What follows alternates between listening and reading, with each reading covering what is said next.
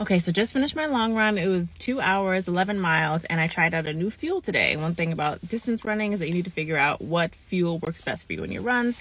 So I tried UCAN, and the strawberry banana was not bad. It started out with like a Yoplait flavor, and I was like, okay, but then it has a Robitussin aftertaste.